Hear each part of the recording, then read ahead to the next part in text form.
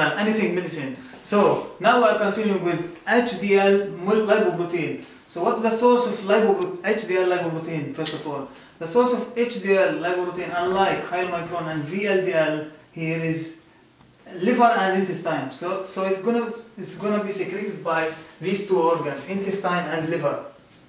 After its secretion and releasing up into the blood, it will have a discoidal shape. So we will call it discoidal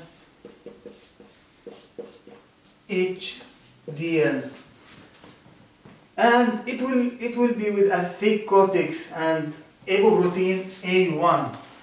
A thick cortex, but remember the main component of this thick cortex is lecithin. Lecithin. It's very important. You will see why now. So the main phospholipid is lecithin in this thick cortex, and the shape is discoidal, remember. So while it moves in the blood, when it reaches the capillary beds and of extrahepatic tissues, there will be in extrahepatic tissues an ABCB1 receptor, which is called ATP binding cassette B1 receptor, which is keeping throwing off cholesterol molecules toward HDL. So whenever HDL have uptake the cholesterol molecule, this reaction done by LCAT enzyme, which is promoted by apoprotein A1. So this LCAT work by this formula. It will uptake the acyl. What is the full spelling of LCAT? Lecithin cholesterol acyl transferase.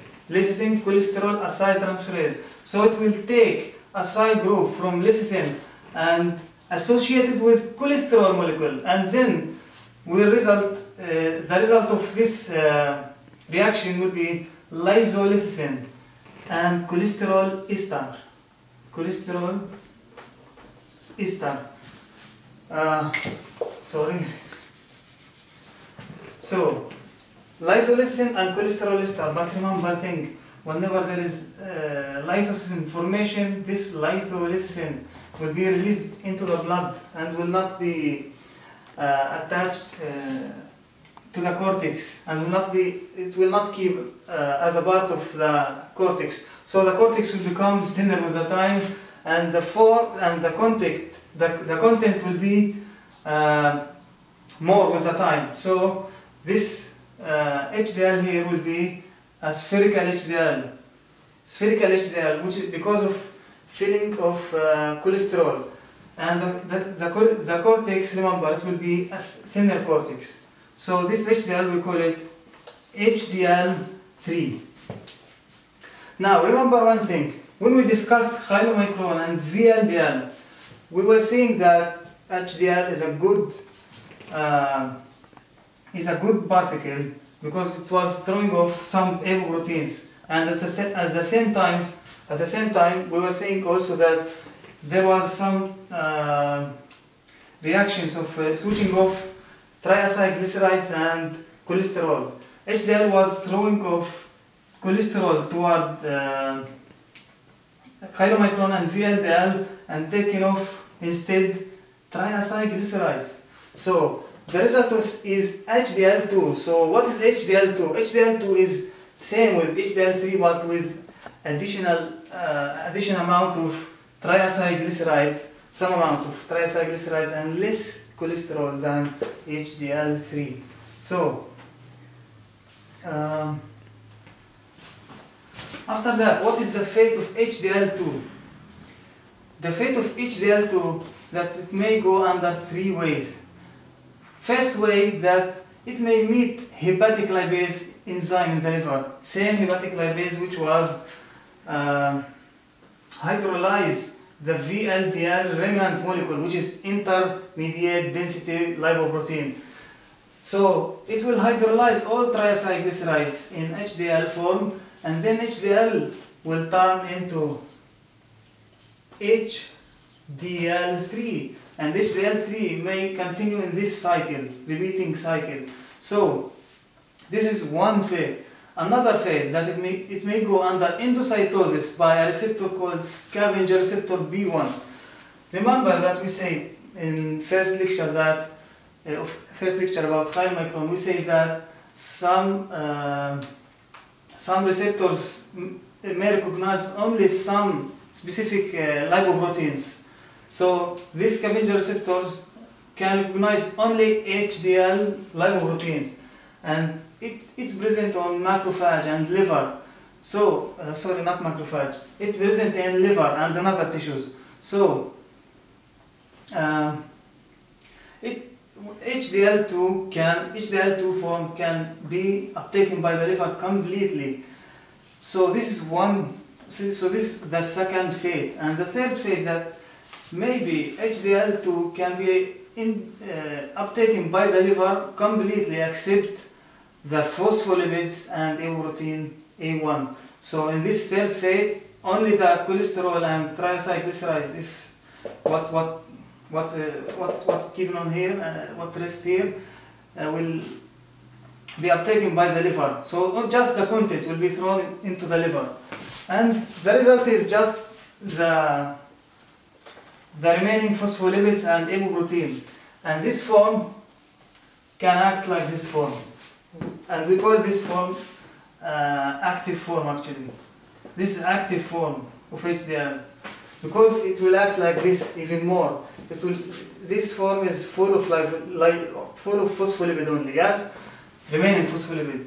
So it will start accumulating more and more HDL cholesterol, and will pass in this cycle. Same with this molecule, this colloidal molecule. So the clinical points here in this picture, in this drawing, that LCAT may be deficient with some patient. Maybe mostly will be congenital. So congenital LCAT deficiency may be complete deficiency of action, or maybe just deficient toward HDL. So if it's deficient toward HDL, we will call this disease fish eye disease, because the fish the eyes of the patient will look like fish. If it's completely completely deficient function, so we will call this disease LCAT deficiency, just familial LCAT deficiency. This disease is targeted by USMLE exams, but how you will know in the question that they are meaning LCAT deficiency? In this question, in this disease specifically, there will be a high content of lecithin, a high content of lecithin. Why? Because there is no LCAT function, and there is no formation of lysolecithin, and lecithin will be accumulate in the blood, and it will become it will reach high level. So in the question, if they give you like the patient after laboratory test will detect high level of lecithin, you may think about LCAT disease, LCAT deficiency. Another disease, interesting disease, which is very rarely but interesting, Tangier disease. Tangier disease. Some patients born without this transporter, which is keeping on throwing off cholesterol molecules with using of ATP. And cholesterol molecules will be accumulated inside the tissue.